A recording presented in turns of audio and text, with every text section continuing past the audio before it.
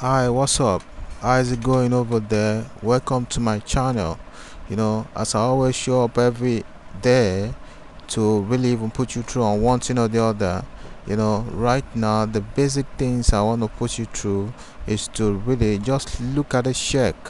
You know, all these boxes in this drawing page, a lot of different colors, for going through a terrific journey on selecting each boxes of this. Maybe you want to change the color of the what's it called, the magenta. You can't just select the whole thing and apply color straight up. You have to pick it one by one.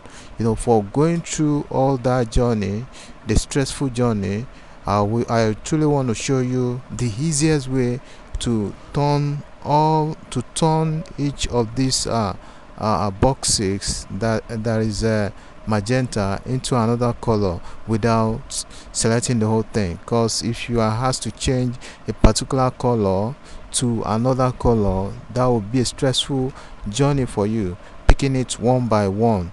Without further ado, let me show you how to go about it. The simple way and the simple trick on how to go about it.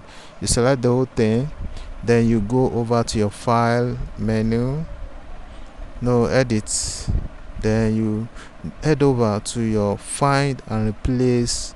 Find and replace, click on find and replace. It will take you here. A dialog box will open by the side.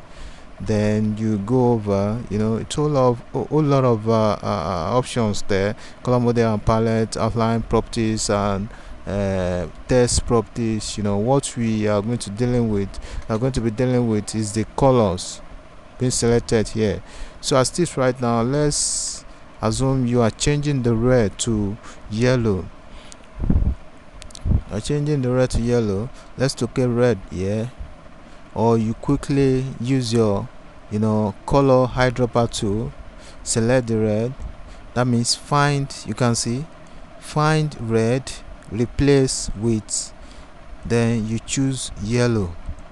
So automatically, then you scroll down, then click replace all. Automatically to replace all the whole yellow. Can you see? So let's go over again. We are changing the magenta. Yes, let's change the magenta. We are changing the magenta. So let's use our eyedropper to pick the magenta. Then you go over to this place. We are changing it to green. Then you go over downward, then you select replace all. Automatically it's going to pick it one by one automatically and apply this color. Can you see right now? So as this right now, we're changing. Let's assume they ask us to change the color cyan color. Let's use our eyedropper to select it. Then you go over to replace the color you are going to replace it with. Let's assume we are changing to royal blue.